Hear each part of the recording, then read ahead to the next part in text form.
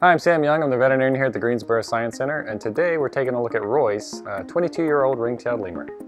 Royce's primary keeper, Megan, brought him down to the hospital for us to take a look at him. To make it easier and less stressful on the lemurs before we take a look at them and collect diagnostic samples, we provide Royce with a little bit of anesthesia to make him sleepy.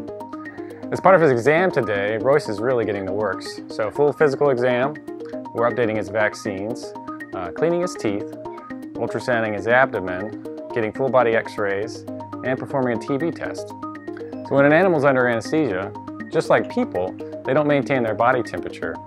So to help keep his temperature up in a normal range, we provide external heat sources such as a heating blanket, hot water bottles, warm towels, and even wrapping his feet in some cozy socks. In order to provide IV fluids to Royce while he's under anesthesia, our technician Sam placed a catheter in his back leg. We collect a small blood sample from Royce's femoral artery for complete blood count and chemistry levels. This allows us to tell whether he has any issues with his organ function or potentially an infection that may not be aware otherwise. During Royce's dental prophylaxis, we traded off with Hannah, our fourth-year veterinary extern from NC State. Hannah's part of an externship program we offer here at the Greensboro Science Center to allow extra training for students interested in zoological and aquarium medicine. As part of the dental cleaning, we use an ultrasonic scaler to remove large pieces of dental calculus. We follow this with a polish, and then we probe the gum line to make sure there are no deep tooth root pockets. At 22, Royce is considered a geriatric lemur, and so we ultrasound him to make sure his kidneys, liver, and other abdominal organs are healthy. The last part of our exam for Royce is a set of full body x-rays.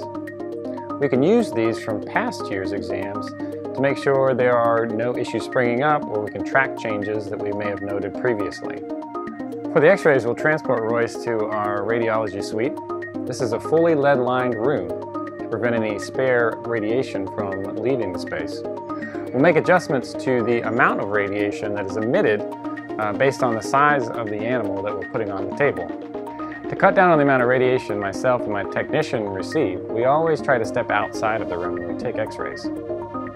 Our digital x-ray technology allows us to see images immediately, no development necessary. Just like you, our animals need regular vaccinations as well.